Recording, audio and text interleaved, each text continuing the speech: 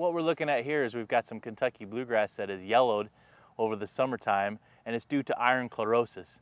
Most of the soils in Kansas have a high pH, and that high pH limits the availability of iron, which is a key component of chlorophyll, the green stuff in the plant.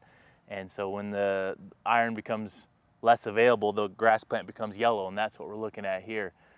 It generally gets worse in July and August, and then it gets better in the spring and the fall.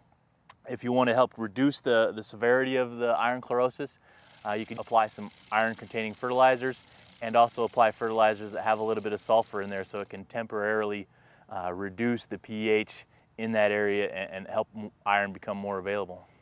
While the iron chlorosis may appear in splotches in the yard, you'd want to fertilize the whole yard with that fertilizer rather than just trying to apply the fertilizer in that one spot. So put your iron fertilizer or your sulfur-containing fertilizer over the whole yard.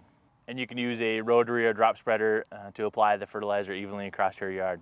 Typically we see iron chlorosis on Kentucky bluegrass, so we'd want to fertilize it like a normal cool season grass, which would mean to apply some fertilizer in September, another application of fertilizer in November, and then maybe some fertilizer in the springtime.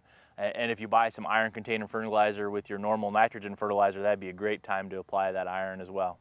For more information, visit your local extension office or visit our website at kansasgreenyards.org.